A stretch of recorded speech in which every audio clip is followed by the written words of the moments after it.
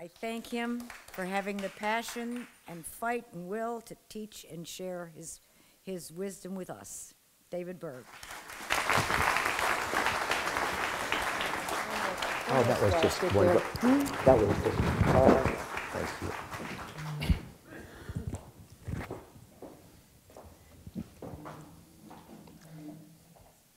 Thank you, Janet.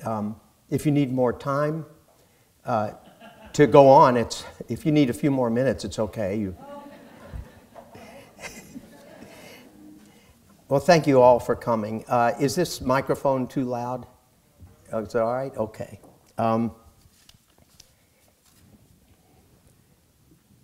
As you know, over the last couple of weeks, we lost another great trial lawyer when we lost Racehorse Haynes. I started my practice in 1968, and I had huge amounts of spare time.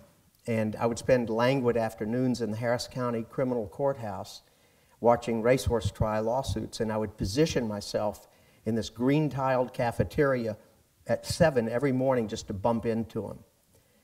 I loved racehorse, as so many people here did. And he would always say the same thing when we went to a funeral. He would pull up, he'd open the glove box to his car, and he'd pull out a bottle of whiskey and say, "Let's lift a glass to a fallen friend and comrade." And so, on behalf of everybody here, that's exactly what I'm going to do for Racehorse. Robin Young reminded me that 2 years ago, this October, about a year and a half ago, Joe made his final appearance, public appearance, on this stage.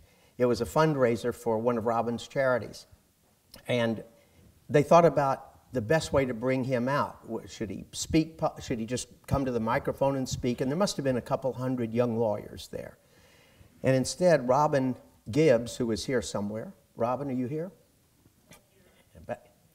No, sit down, Robin. I just asked if you were here. I don't. It's my mic. Just.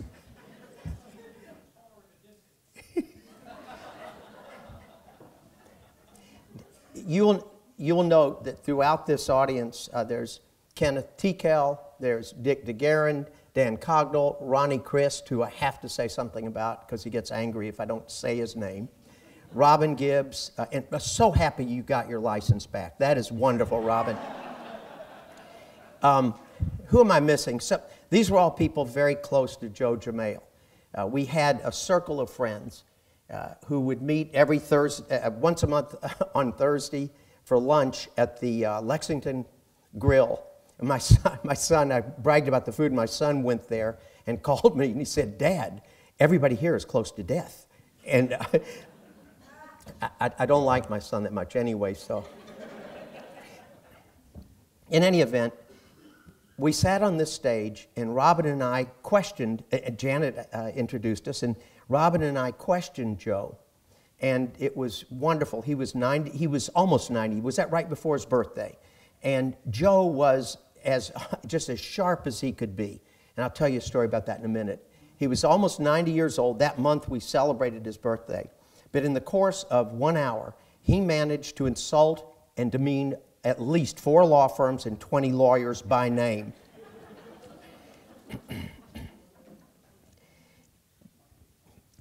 In 2014, the American Bar Association asked me to update a book I'd written called The Trial Lawyer, What It Takes to Win. I have a daughter in college. Buy the hardback copy, please. And I was driving around, and I thought I'd call Joe because for 2 years, 14 and 15, I worked on updating the book with procedural hurdles that we have to face to get a case to a trial, especially in civil cases. And I called Joe, and this turned out to be about 3 weeks before he died.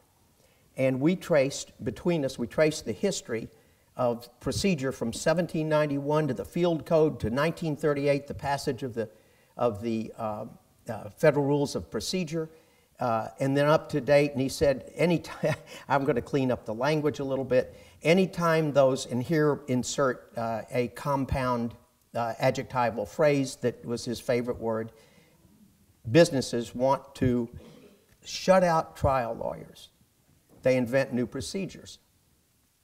Well, actually, that was a little beforehand. It was 2015. It was due in September of 2015. I read what I had written about all these procedural changes. I promise you, Beowulf was more interesting. It was really awful. So Joe passed away. I called him on a Friday afternoon. He died on a Wednesday, I believe. And I felt bad because I had missed, he'd called me and asked me to go have a drink with him, which we did once or twice a week, all of us. And I couldn't go, and I felt really terrible about it because I never said no to a drink or to Joe. And Joe said, so I called Joe back on a Friday, and he didn't return my call. And as Ronnie Christ points out, who was extremely close to Joe, like an old married couple, they would be at each other's throats and then they'd love each other. Two great trial lawyers. And he didn't call me back, and I knew right away something was wrong. So on that Wednesday, I let the family know I wanted to talk to Joe, and I got a call from Joe. And his nurses, this is the day or the day before he passed away, and he said, who is it? What is it? I said, it's David Joe. And I just want to tell you one thing. I love you. And he said, thank you, and hung up. I just want to establish our closeness right from the start. He was magnetic, Joe. He had a personality that just drew you in. The day that we spoke here on this stage, he spoke. When it was over, we talked about it, and he had studied the crowd. He said, you know, those young lawyers look depressed. And I asked him, I said, if you had a child or a grandchild who asked you if they should become a lawyer, what would you say? And to my shock, he actually hesitated and said, I don't know what I would say. And I have a daughter, my two sons' younger sister, who just informed me today she's pre-law. Judge Richard Posner wrote an article saying, the title of which was, Why It's Not Fun to Practice Law Anymore. He said it's become a competitive market. And competitive markets are not fun, but Richard Posner is one of the reasons why it's a competitive market. The entire Chicago School of Law and Economics has just cut the legs out from under many areas of trial law.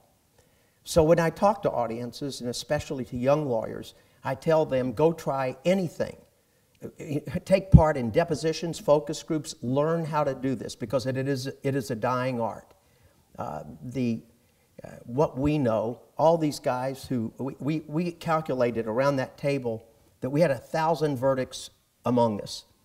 Joe's calculation was that 980 of them were his, if I remember. Is that right, Ronnie? Was it 980, 990? I don't. So after he passed away, I started thinking about how I would update the book and what could be more important than capitalizing on a friend's death. So what's wrong with you people? So I went to work with Janet. Janet helped me so much. I can tell you right now, beyond any question, without Janet, there's no Joe Jamail. She is an astonishing lawyer.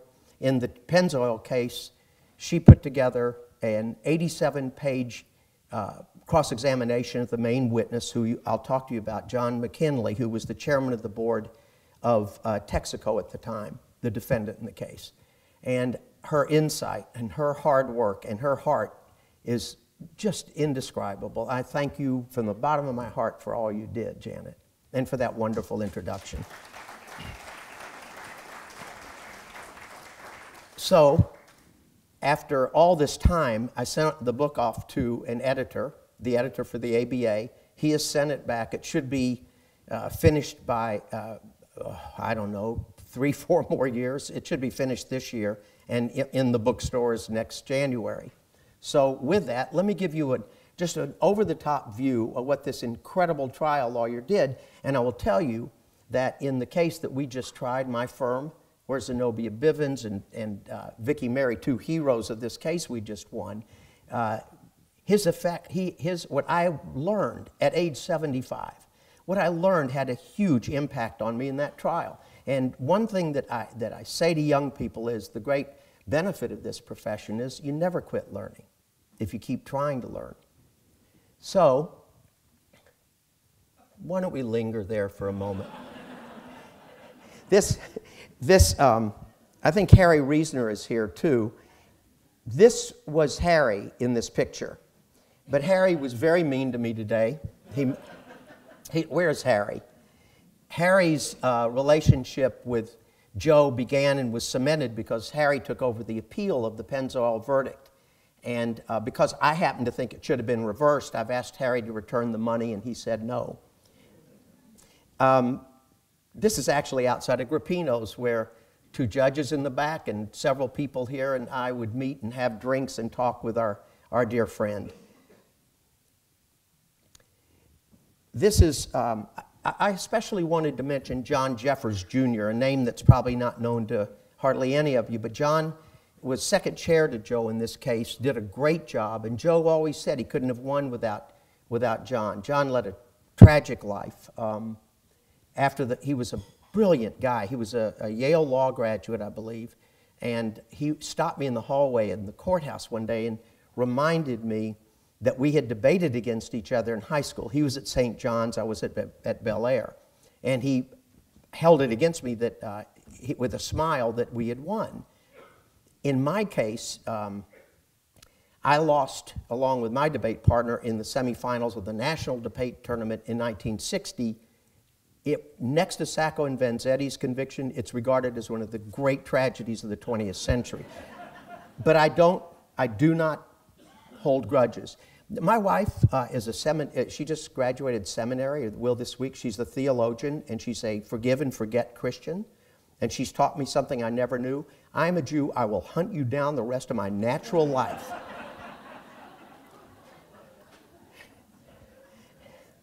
If my son skulks out of here, it's because he's humiliated, I'm sure.